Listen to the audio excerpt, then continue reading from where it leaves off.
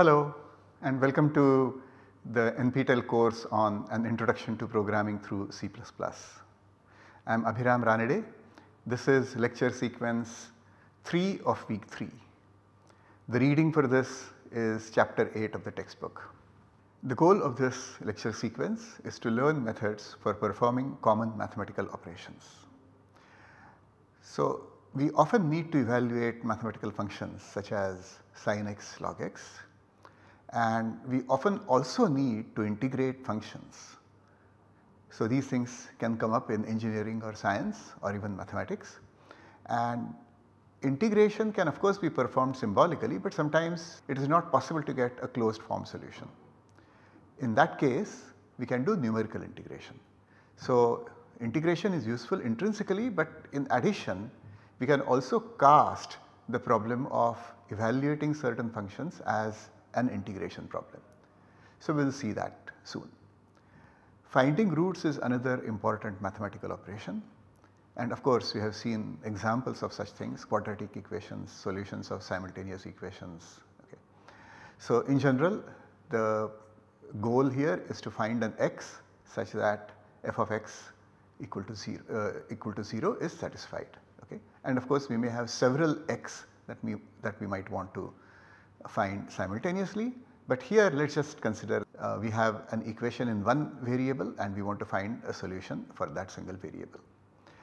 So, this is an intrinsically useful problem, but in addition, as we will see, we can cast the problem of evaluating certain functions as a root finding problem.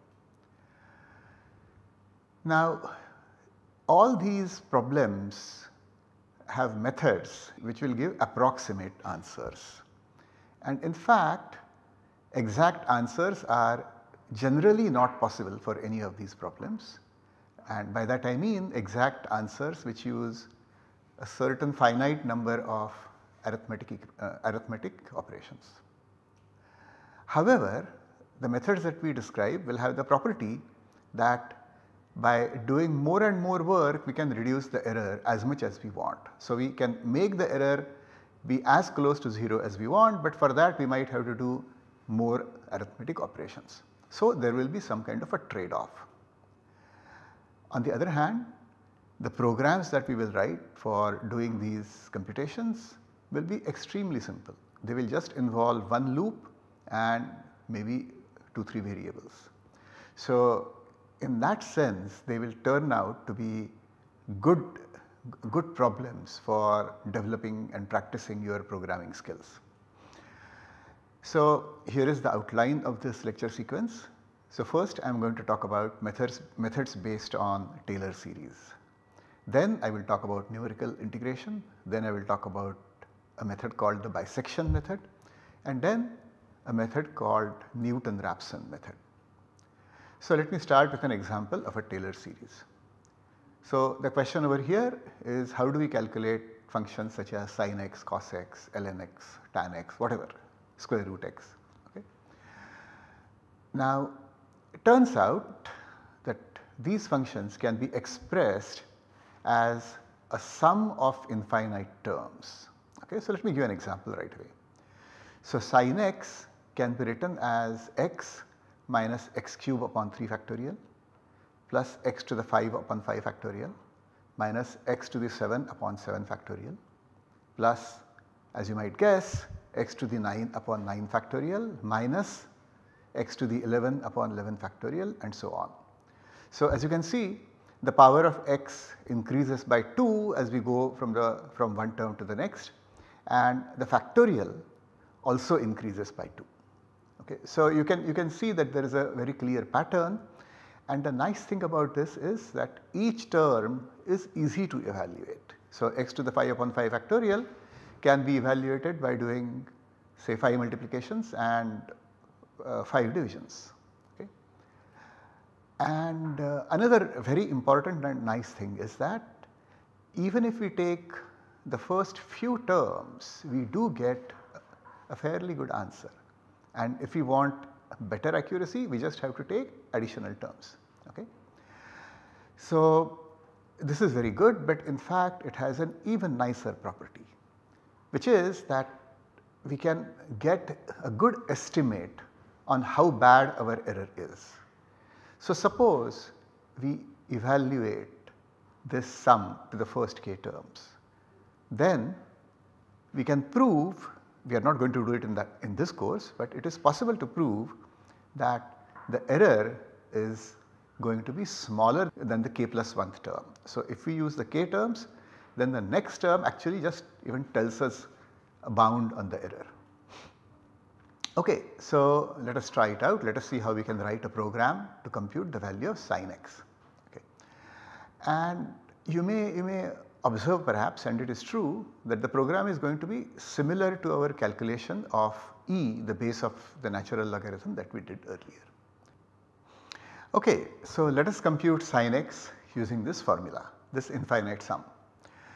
So our plan is going to be that in the kth iteration we will add the kth term of this series to a running sum which is initialized to 0. In some sense this is very similar to the plan we made for calculating the value of e some time ago. So let us use t sub k to denote the kth term of this series for k equal to 1, 2, 3 and so on.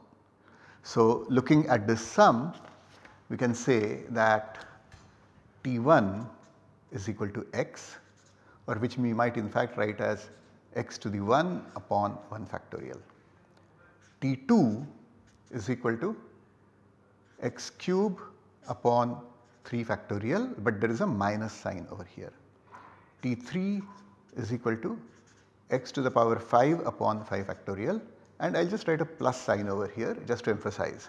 And so the point is that the first sign is plus, then there is a minus, then there is a plus and so on. So the plus and minus signs are going to alternate. Okay. Alright, so these are the terms, and now I can write this tk as minus 1 to the power k plus 1. Okay. Why k plus 1? So if I just wrote minus 1 to the power k, then minus 1 to the power 1 would give me a negative number. So I will write minus 1 to the power k plus 1, and the minus 1 to power increasing powers will make sure that the signs will alternate. Then I have x to the power 2k minus 1. Let us check whether this is correct. So for k equal to 1, this gives 1, and then there is 1 factorial over here. Okay. So for k equal to 2, this 2k minus 1 will give us 4 minus 1 3, which is right, upon 3 factorial and so on. Okay. So tk is indeed this. So these are the terms that we are going to calculate in subsequent consecutive iterations, and we are going to add them to a running sum which we are going to initialize to 0 at the beginning. Then we note that t1 is given to us as input. So t1 is available to us at the beginning of the first iteration. Okay. So we would like t2 to be available at the beginning of the second iteration, t3 to be available at the beginning of the third iteration and so on. So our plan is something like this: at the beginning of the kth iteration we will ensure somehow that we have tk in variable capital T. Okay. We could have made a different plan. Okay. We could have said that, oh, we just want tk minus 1 in capital T at the beginning of the kth iteration, and in the kth iteration we will somehow calculate tk. So that plan will also work, it will just give rise to a different program. So here we are just going to stick to the plan that I have written down over here, which is that at the beginning of the kth iteration we will ensure we have tk in variable T. Okay. And then that means that at the end of iteration k, what should we have? Well, we have said at the top that S must equal the sum of the first k terms, okay, so including tk, and so tk should get added to S. And for the k plus 1th iteration we would like capital T to have tk plus 1. So therefore at the end of iteration k we must make capital T equal to the k plus 1th term or tk. Okay. And what is this tk plus 1? Well, I am just going to substitute k plus 1 over here. So I am going to get a k plus 2 over here, and then this is going to be 2k minus 1. So if I substitute k equal to k plus 1 over here, then I will get 2k plus 1 over here. Okay. and then similarly I will get 2k plus 1 factorial over here. Okay. So somehow I have to get into variable capital T this value, whereas originally in capital T I had this value. Okay. How do I do that? Well, if I observe these two values, I can see that they are not that different. So to what extent are they different? Well, here there is an extra multiplication by -1. So I should multiply this term by -1 if I want to make it look like this. But that is not enough. There is x to the power 2k minus 1 over here, and I want 2k plus 1 over here. So I should also multiply it by x squared, and I had 2k minus 1 factorial over here. So if I multiply it by 2k and also 2k plus 1, or rather it is in the denominator, so if I divide it by 2k and 2k plus 1, I will get this. Another way of stating the same thing is that tk plus 1 is tk times whatever factors I mentioned earlier. So I need a -1 and then I need an x squared, and then I need to divide by 2k and 2k plus 1. So what needs to happen is that I already have tk, and that has to be modified a little by multiplying or dividing by these terms. Once I do that, I will get tk plus 1 in capital T as I want. So in iteration T, what is it that we are supposed to do? We are supposed to add the value that we have at the beginning in T into S, and then we are going to multiply T by this term over here. So T originally contained this, so when we multiply it by this term, it will contain tk plus 1, which is exactly what we wanted over here. Okay. So this allows us to write a program. Okay, so we are ready to write the program. So we will declare a variable x and read it. This is the variable whose sign we want to calculate. So let us print out a message saying what exactly we are doing, and then we wanted a variable s in which we are going to accumulate the sum, and a variable t in which we are going to keep the successive terms of this series. So the first term is x, so which is how we initialize t. Then we are going to do this for 10 iterations. So we could have chosen different number, but 10 is as good as any. So in the first iteration we want sum to be initialized to 0, which we have done, and we want t to have the value of the first term of the series, so which also we have done. Then inside the iteration we just said that we are going to add the term to the sum. So we write s equal to s plus t, and then we want to calculate the next value of the term. So the next value of the term we said can be obtained by multiplying the previous term by -1 and x squared, and then dividing by 2k and 2k plus 1. So which is what we have done over here. So at this point we have evaluated the sum to k terms. So we are going to print that just to see how the sum changes as the number of terms increases. So this is the number of terms k, and we have evaluated the sum, and that value is over here. Okay. That is not complete, and we can also print out the error estimate. So as we said, the error estimate is nothing but the new term value. That is what happens to be the case for the sin x series. So we are going to print that. So when we run this program, we will see how the sum is changing or how our calculation of sin x is progressing, but we will also get an error estimate. So we will see that look, the error in this current value that we have computed is at most so much. So that is the loop, and then at the end what we are going to do is we are going to print out the value of sin x from the C++ library function. So there is a C++ library function called sin, and we apply it to x and we are going to get that value, and this is kind of the gold standard value or the value which we can regard as the correct value, and we will be able to check whether our value is the same or different from this value. So that is the end of the program. Okay. So, before we go to Taylor's theorem, let us execute this program and see what happens. Okay, so this is our program, this is the program that we had typed. Okay. So, let us try running it. So, let me first compile it and let me run it. So, let me give a value of sine. So, let us say I give the value 0.1. So, let us see. So, what does it say? So, for 0.1 the value calculated is 0.1 itself and the error estimate is already not so bad. The error is at this point just about 0.0001. Okay. So, already our value is pretty good. Okay. But if we go to the next step, the error estimate goes down even drastically, very drastically, and our value becomes something like 0.998. And then you can see from the third term, after adding 3 terms, our answer continues to remain the same basically. So, very little improvement happens. Okay. So, what has happened over here is that we have pretty much got the correct answer in just about 3 terms. And you can see that this is the answer that the library function is also going to give us. So, in 3 terms we have got the correct answer.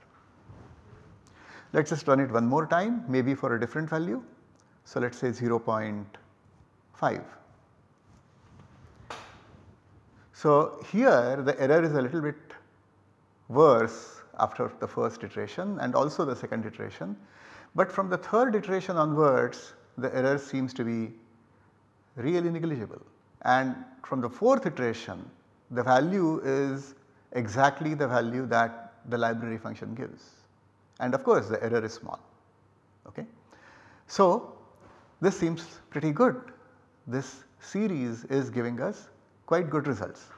Okay, so now let me talk in more general terms. So, we just did something for sine, turns out we can do something similar for many other functions.